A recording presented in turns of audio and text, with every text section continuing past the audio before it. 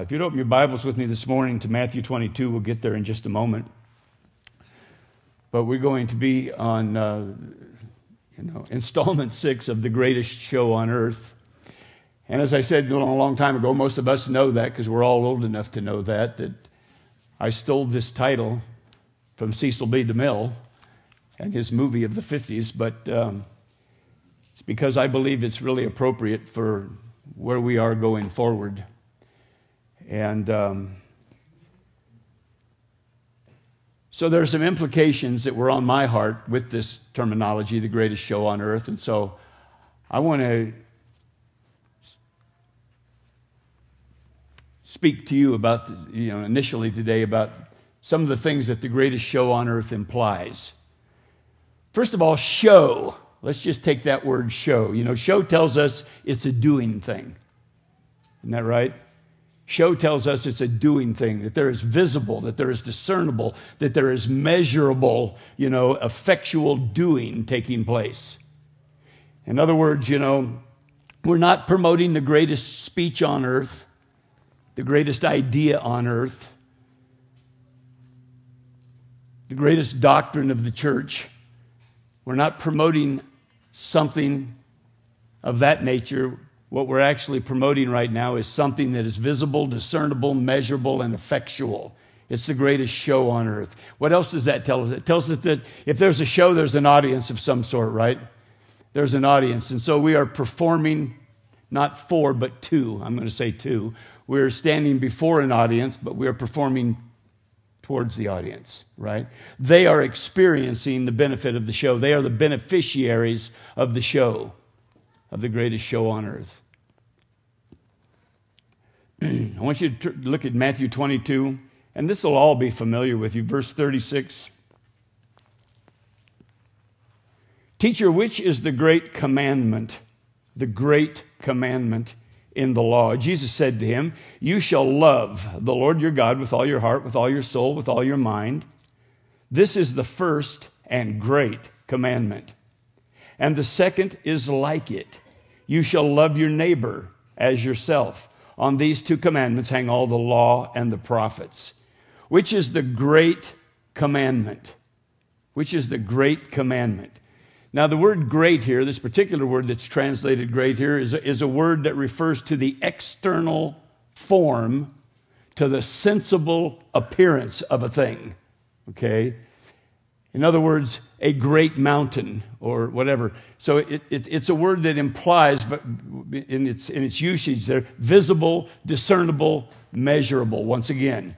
So in other words, this man isn't asking, which is the greatest doctrine in the law? Which is, see, what have we learned about commandment? I know that a lot of you can remember that I talked about commandment before. I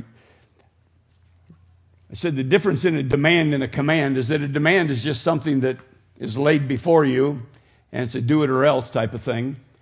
But a command, if we understand, always has kind of a military connotation to it. And a command is a strategy for victory, success, and accomplishment. So this man is not asking what is the greatest doctrine, where we might think that because he asked about which is the greatest commandment. He wasn't saying what is the greatest teaching or what is the greatest idea from the law, even though that certainly was also there too. But what he was really doing, more accurately, was he's saying which directive or which strategy, from the law will produce the most discernible, visible, measurable impact upon humanity. That's what he was asking. And to that question, Jesus deferred immediately to the law of Deuteronomy 6:5, Deuteronomy 10:12, and Leviticus 19:18, where we get the combination of these two statements here that he's quoting, right? In verse 38, Jesus starts off here and he's referring back to verse 37. What is verse 37? You shall love the Lord your God with all your heart, with all your soul, and with all your mind. And so in verse 37, verse 38, he says, this is the first and the great, right? This is the first and the great. And then in verse 39, again, I know you're all familiar with this, but in verse 39, then he says, and the second is like it. And a few versions actually have gone to the trouble to recognize that when he says The second is like it. That really what he's saying by the use of the word he's using here is that the second is the same. It's the image of, the reflection of. What he's done here, what Jesus has done here for us is he's made the two into one. And John got this. John said this over in 1 John 4:20. John said, he who does not love his brother whom he has seen, how can he love God whom he has not seen? You hear the implication there? John understood the two are one. When Jesus said the second's like it, he said the second is the same. You shall love the Lord your God with all your heart, soul, mind, and strength. You shall love the Lord your God. He said, you're not loving the Lord your God unless you're loving humanity, unless you're loving mankind around you, right? So the second is the same. It's the image or the reflection of. John says, how can you love God whom you have not seen if you cannot love your brother whom you have seen? So there's an understanding we need to begin to get right now on that. And what we're doing, and what I said on Facebook this morning, is that we are in our final preparations for taking to the world stage with the greatest show on earth. We're still here preparing. We're coming to an understanding of what it means to be participators, actors. Cecil B. DeMille's Cast of Thousands, Jesus Christ, Cast of Millions. We're coming to the understanding. We're putting the final touches on our rehearsal, so to speak. Okay? Not that I don't believe that many of us have been already practicing these things out there, putting on little mini shows, right? Okay? But anyway, go with me over to Mark's statement of this in Mark chapter 12, verse 28.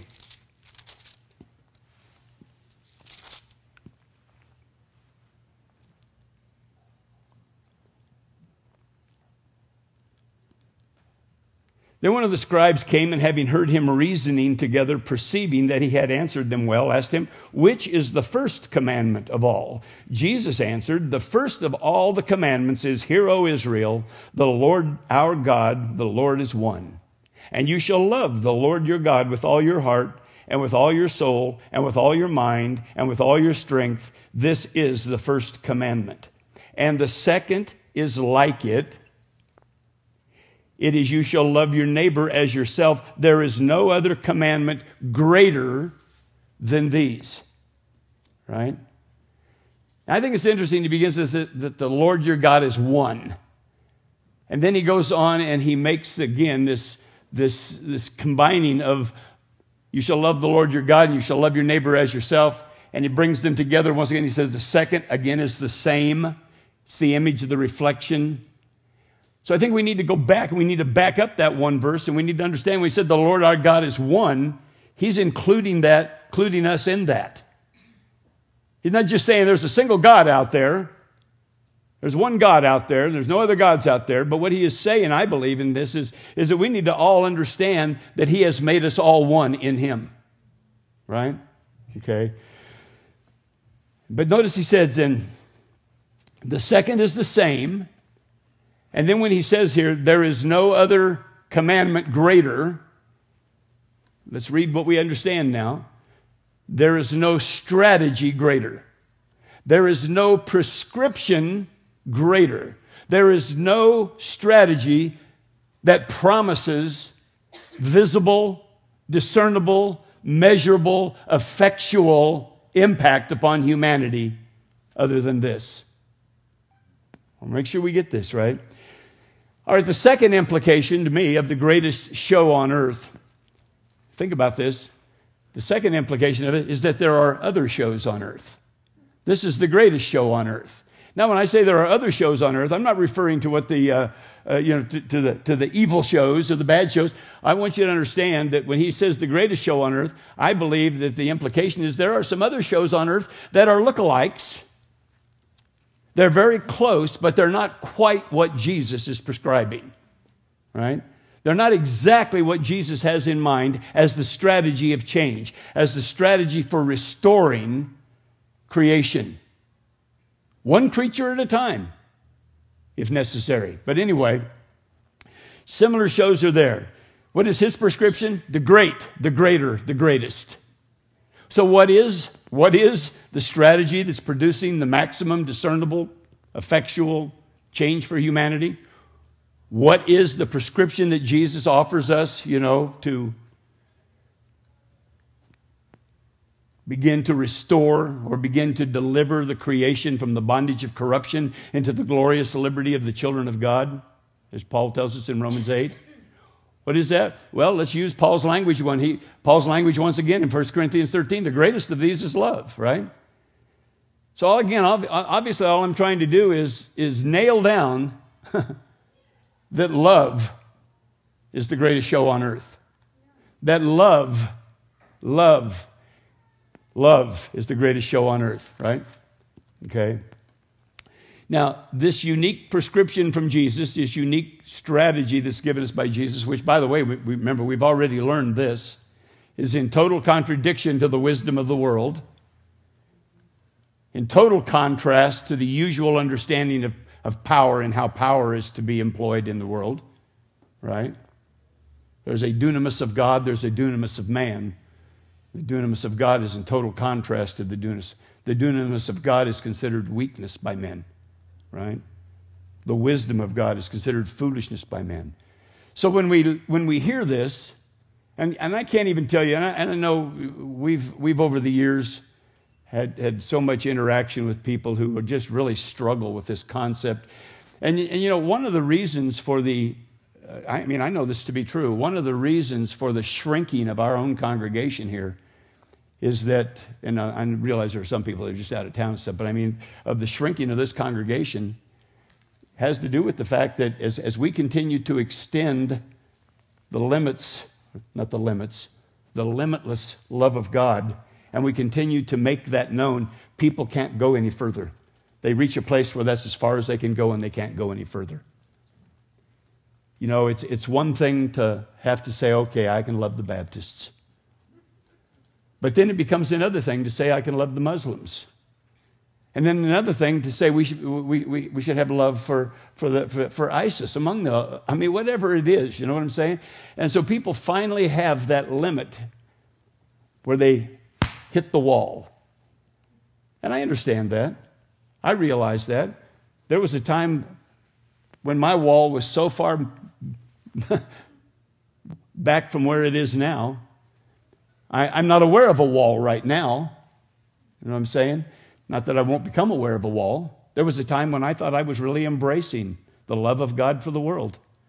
There was a time when I heard preachers preach about hell, and I thought, yeah, that is a message of love, because what they're trying to do is make people realize how they cannot be burned in the end. Whatever. Most of us have been there. Isn't that right? Well, anyway. But this unique prescription of Jesus, we need to understand, is regardless of how it stacks up with the world's wisdom and the world's idea of the power to change, we need to realize that it is nevertheless the tide turner. It's nevertheless the regimen of restoration, because Jesus has declared this to be that which restores humanity, restores creation, restores humanity to the revelation and the understanding of the Father's love for all mankind. So anyway, apparently we need to take another look, or a better look, at what Jesus had in mind when he said these things about love, because so much of what we've done, the church, under the umbrella of love, but we've left so much to be desired, right? And we've really contributed more to chaos and to the continuing of corruption and domination than we've done to repair anything or restore anything. We've created doctrines that have driven men away. We've created doctrines and teachings, and we've become comfortable in those things that have separated, that have created walls, that have built walls, that have built discrimination, that have done these things, right? Starting in the home, we have domination in the home. We have domination in the church. We have domination. These are the principalities and powers. We have domination in the society, domination in nations, domination around the world. We have domination, right? And so we've done more in most cases. I mean, just read what most Christians write today about world conditions, what many churches write about household conditions, home conditions, how it ought to be in the home. Think about that. See? And so we really, I don't believe, have understood what Jesus had in mind, because Jesus said there's no greater strategy for salvation, for the salvation of human life, for the salvation of the home, of the nation, whatever it is, than this strategy of loving the Lord your God with all your heart, soul, mind, and strength, and your neighbor as yourself, because the two are one and the same. You can't do one without the other, right? Okay.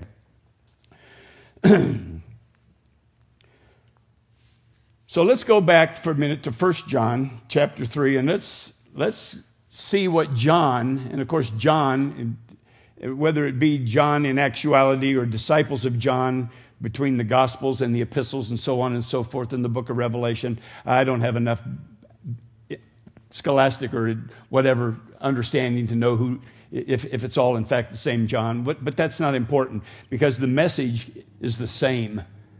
In the Gospel of John and the epistles of John, the message is always about love. And so let's see what it was that John learned from Jesus. In 1 John 3:16, by this we know love, because he laid down for his life for us, we also ought to lay down our lives for the brethren. Now, we're going to talk more about that particular aspect of this little short passage in the next time. But anyway, but whoever has this world's goods and sees his brother in need and shuts up his heart from him, how does the love of God abide in him? My little children, let us not love in word or in tongue, but in deed and in truth. This is something that John had learned, obviously, from Jesus. This is what John perceived in the time that he spent with Jesus, and in his observations of Jesus, his revelation and understanding of the mission of the incarnation. Let us not love in word or in tongue. It sounds like he's saying the same thing, but the word there is logos, the word tongue is glossa. And really what he's talking about here with the word logos is let us not love in the concept and idea of another, but or in tongue. Let us not. What am I saying to you? I'm saying this. It's like I've said before. My revelation is not good for you. You have to have your own revelation. Let us not say we love based on the concept or the idea of another, right? But actually, let us love in deed and in truth. All right. So he's making a distinction here between. Well, I'll get there in just a moment, so let me go there now. So he said, let us not love in the concepts and ideas of another, meaning Jesus, or with only our speech, but in deed and in truth. So simply put, he's saying, it's not about saying love, it's about doing love. Did you get that? It's not about saying we love, it's about doing love. See, love is not a saying thing. We need to get that. Now, it's not wrong to reinforce the actions of love by saying you love, obviously, but love is not a saying thing. It's not a Valentine's card. It's not, that's not what love is. It's not saying to my wife that I love her and then verbally abusing her, as I did so often for so many years. See, all the years that I was verbally abusive to my wife, I was forever saying, I love you so much. And she got to the point where she was actually expecting some kind of demonstration of that. How ridiculous, See what I'm saying? Love is not a saying thing. Love's a doing thing. And that's what Jesus is telling us. There is no greater strategy than this. Love. No greater prescription for bringing health back into humanity than love. We ought to know this. This ought not to be something that catches us the slightest off guard. Okay. So anyway, so here's the thing. So doing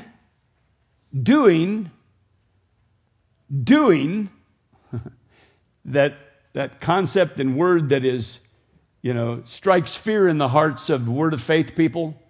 grace people, charismatic people, Western evangelical deconstructionists. Doing. That's a word they don't like. And yet doing, if we understand it here, is the beginning, and I want to emphasize that word beginning for a moment, is the beginning of what Jesus had in mind when he said, love one another. Love your brother, love your neighbor, love your adversary, love your enemy, love your Samaritan other, love your lifestyle opposite, love your religious different, etc., etc. Jesus, when he said love, he said do. He was saying at the beginning of what he said was doing. Let us not love in word or in tongue, but in doing and in truth. He has that and in truth. We're going to get to that, right? Okay. So doing unto the effect that Jesus desires, okay, which, by the way, is not the reconciliation of the aforementioned lives to your satisfaction. So when he tells me to love my Samaritan other, that doesn't mean that I am to expect that their lives will become, or that their behaviors or that things about them will become reconciled to my way of thinking, right? That's what I'm saying. I just want to put that in there. So doing unto the effect that Jesus promises is doing, now listen to me carefully, doing from the predisposition that John calls truth. So in other words, it's not in deed alone right now, it's in deed and truth.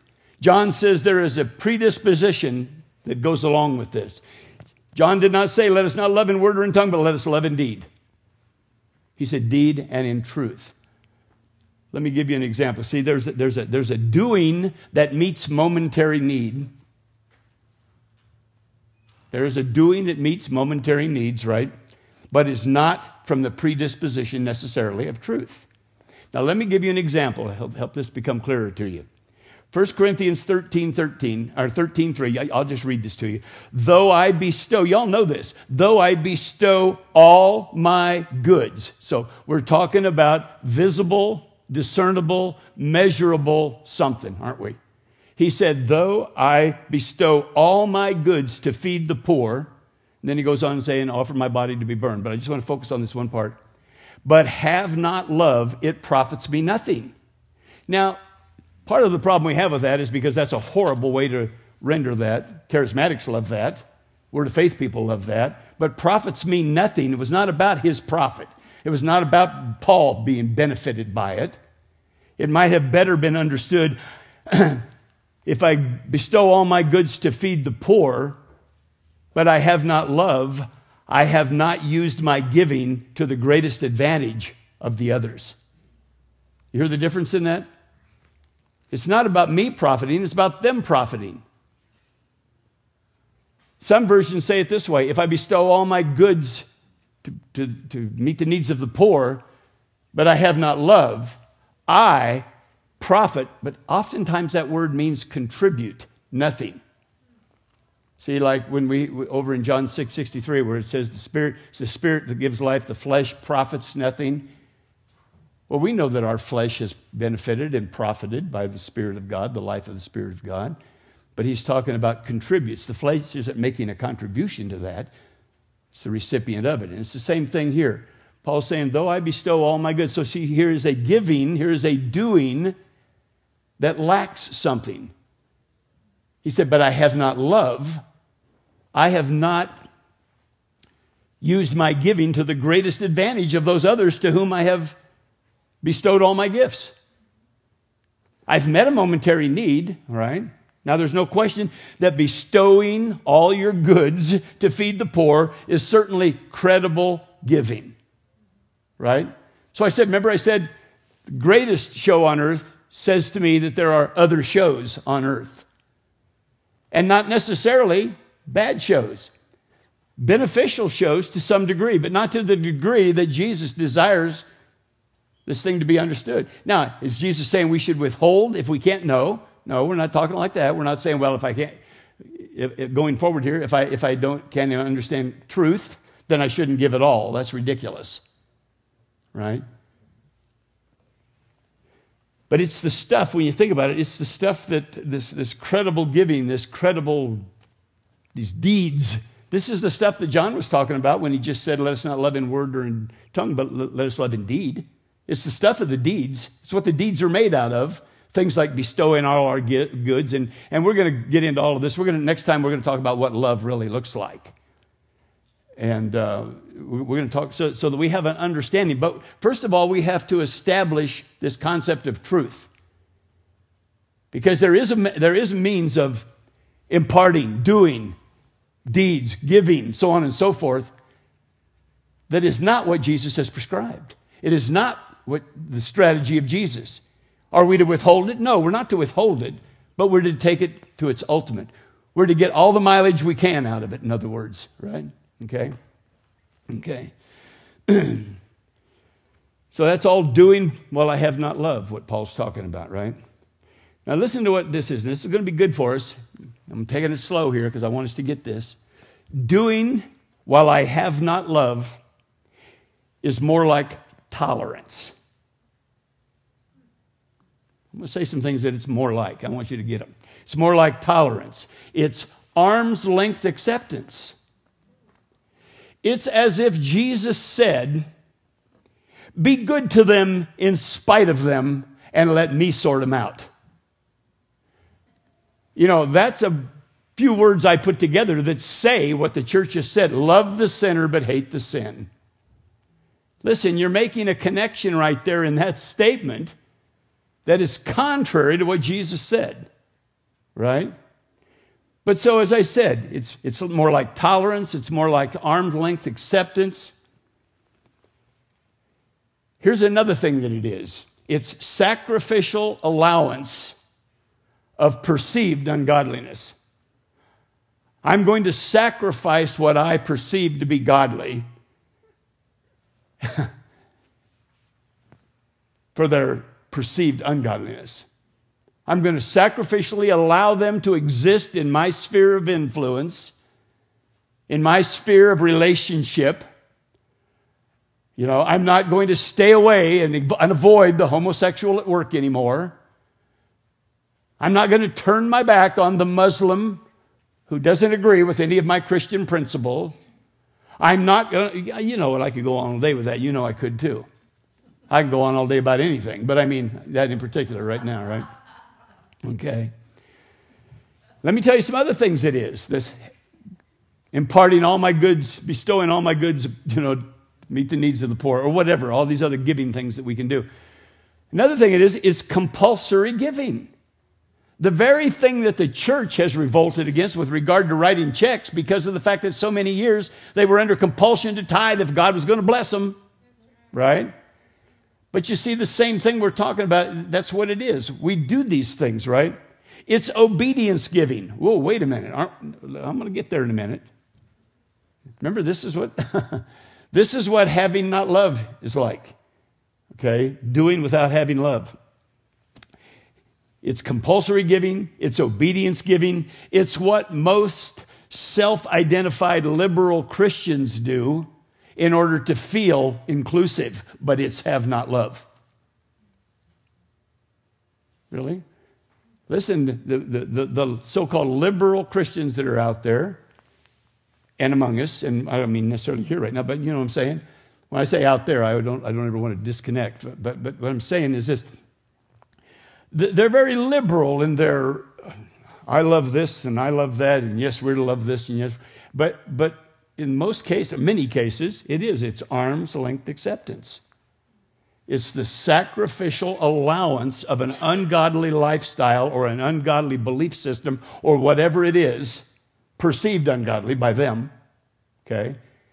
But I'm going to be liberal in my declarations of love because this makes me inclusive. No, it doesn't. That doesn't make us inclusive. We are still excluding them. That's what Paul is saying. They haven't benefited the most they could benefit from my giving if I do it without love. See what I'm saying? They really haven't received the benefit that my master wanted me to impart to them as he exposed me to this wonderful strategy for redeeming humanity. But redeeming humanity, doesn't that mean they're going to become like me? Hell, I hope not. And I really hope they don't become like you. No, you understand what I'm saying, right? But that's what we've had. That's been our idea of redeeming too. Coming into agreement with me and my lifestyle and my, isn't that right? Allowing them to be, graciously allowing them to be. Because I love them, because Jesus loves them. I'll just trust Jesus to sort them out and to bring them around.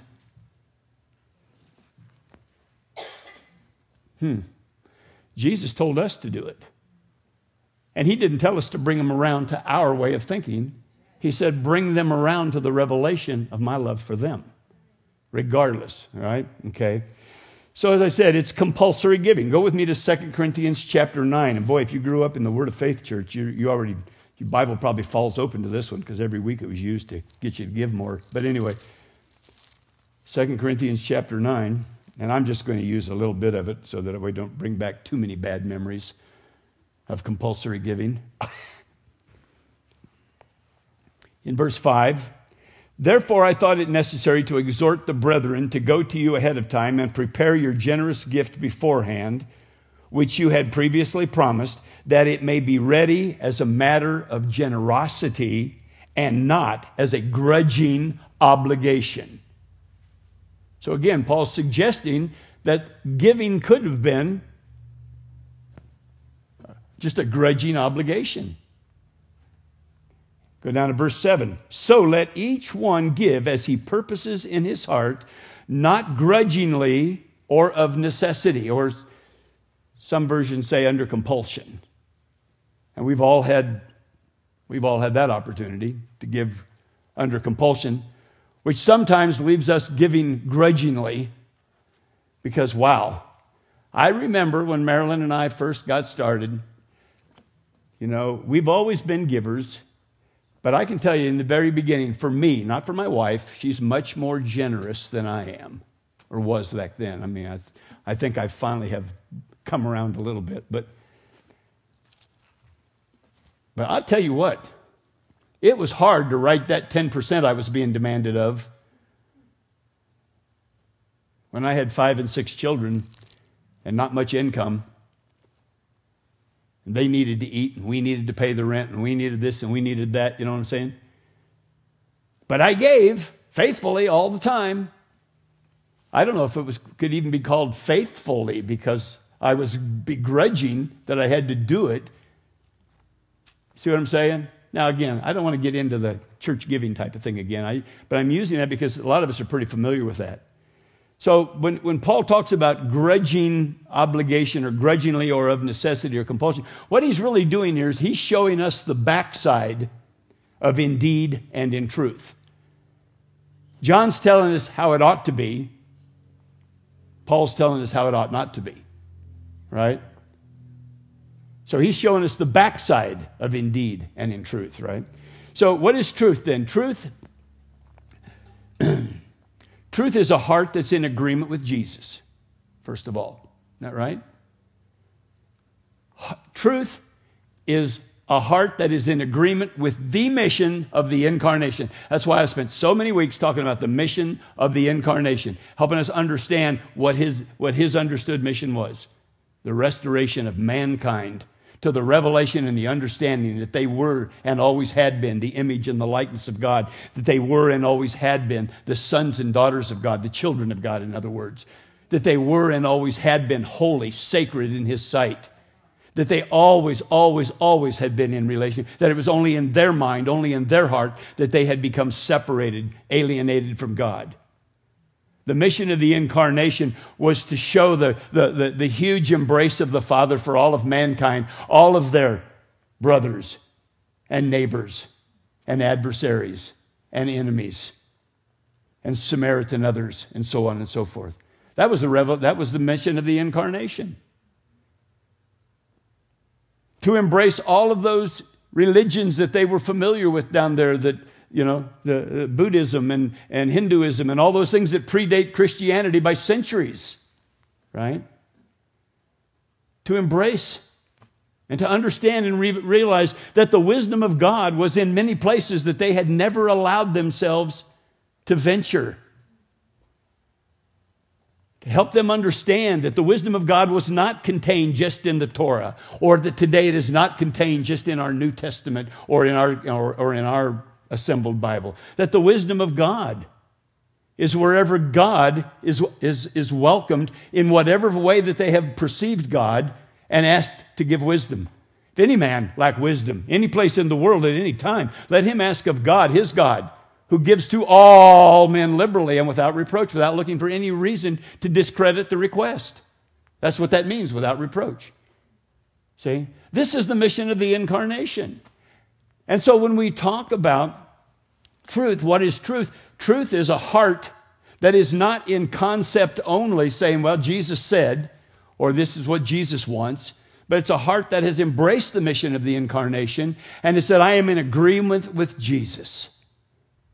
I'm in agreement with Jesus about what? About the sanctity, about the value of my Guatemalan neighbors, of my Syrian refugees, of my next door neighbor who's a real ass. Right? I'm in agreement with Jesus. I don't have any next door neighbors like that, by the way. So if this gets out.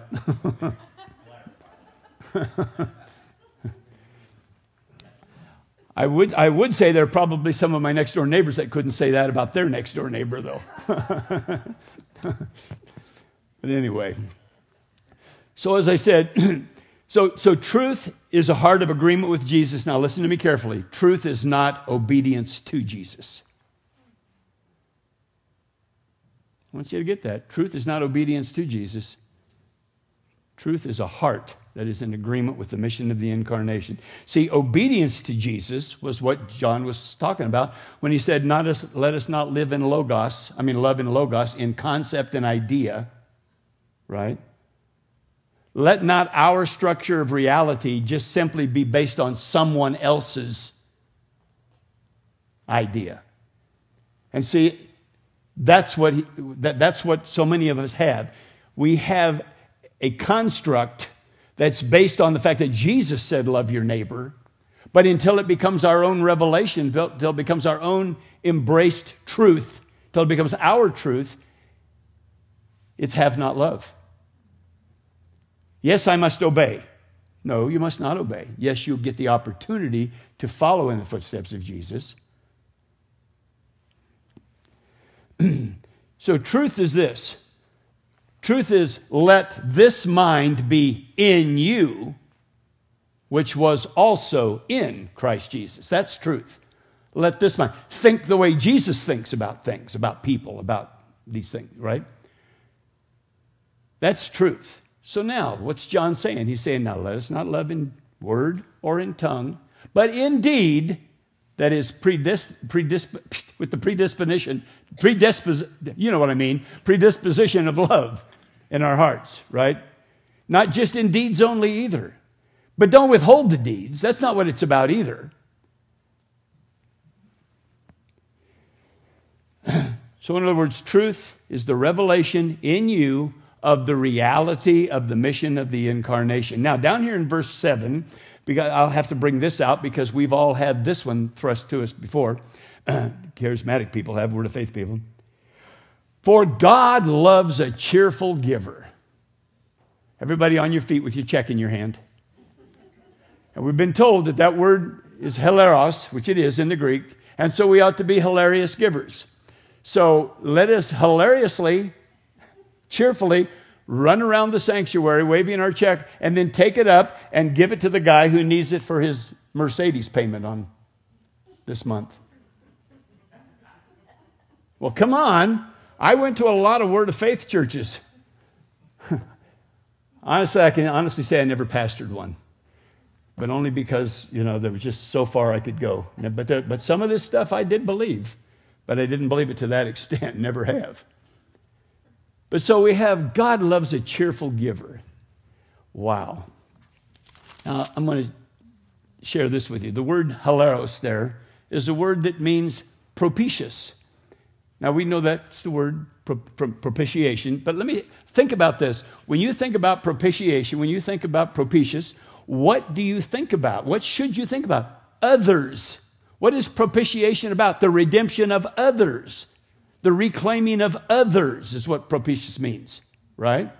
Now, in this case, Paul was talking about them sending this offering back to the poor saints in Rome. Okay, that's what this was about. And so it was talking about redeeming their circumstances. It was talking about providing a propitious offering for these people to get them back on their feet, to feed them, right? And the word that's translated here, it means propitious. It means redemptive or graciously favoring others. See? God loves a cheerful giver. Let's run around with our check, and as you give, God's going to bless you because you gave with love, and it's going to profit you something. That's not what Paul was saying. That's not what he's saying here. Propitious means to be redemptive in your intent. The heart, let this mind be in you, which was also. Can you imagine Jesus thinking about his provision and his material things? Jesus didn't do things in order to get from folks, did he? Okay. So these are the have-love folks. They're rooted in the truth of 2 Corinthians 5. Let's go over there. You know this too, 2 Corinthians 5:14. These folks, that the have-love folks are rooted in this truth that we're so familiar with. For the love of Christ compels us, verse 14, because we judge thus, that if one died for all, then all died. And he died for all, that those who live should no longer live for themselves, but for him who died for them and rose again. Therefore, from now on, we regard no one anywhere, at any time, in any circumstance, according to the flesh. Even though we have known Christ according to the flesh, yet now we know him thus no longer.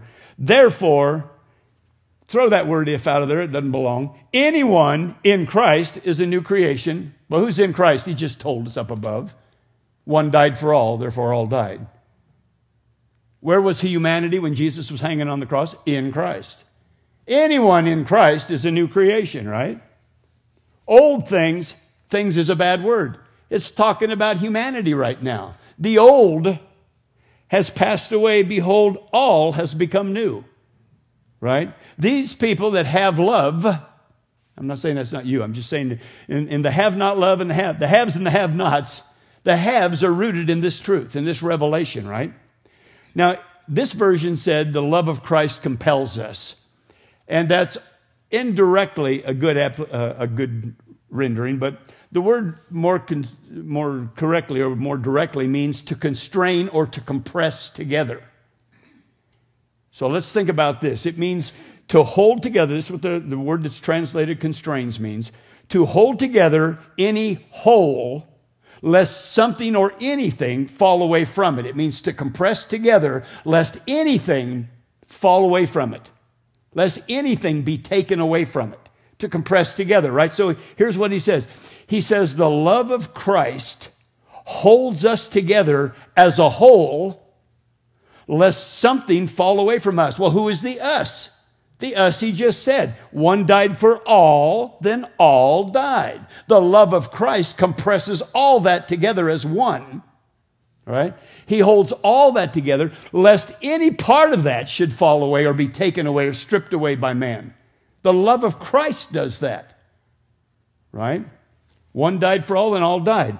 So, the love of Christ holds all for whom he died, compressed together, lest any fall away from him. And that revelation is the compelling truth.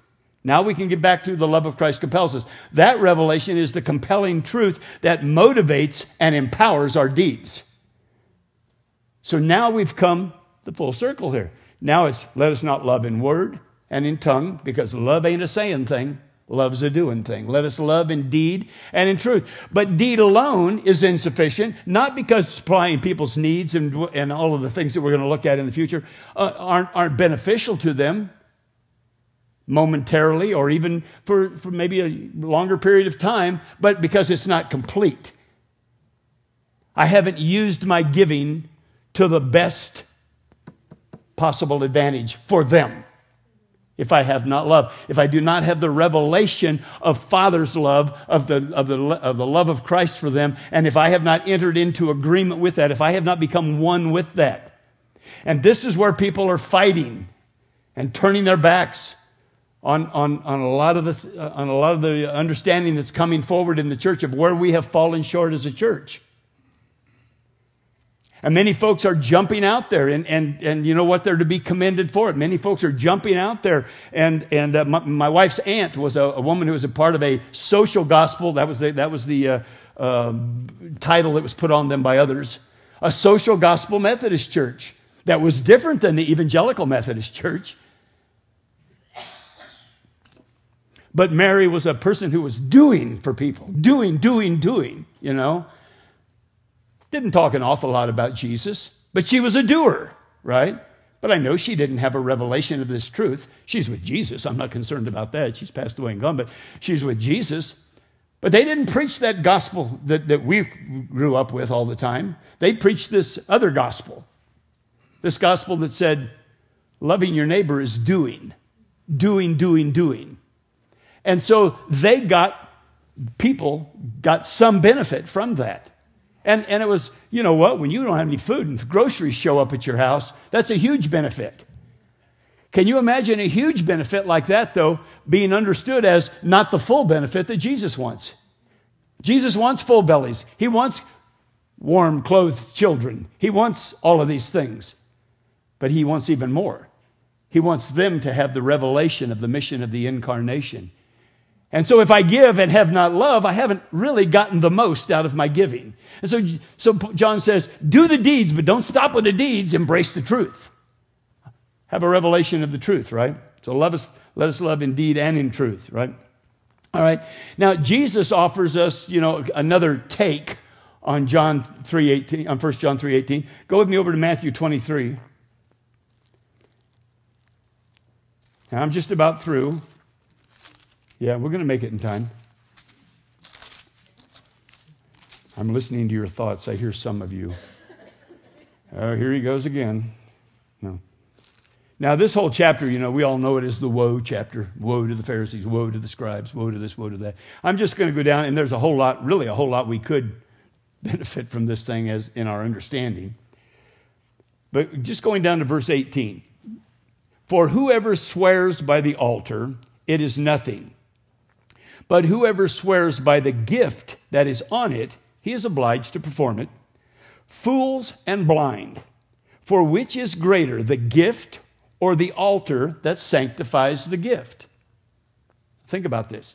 Which is greater? I'm going to read, when I read deed, you read gift. When I read gift, you read deed, okay, where it says. So Jesus is saying, which is greater, the deed or the altar that sanctifies the deed?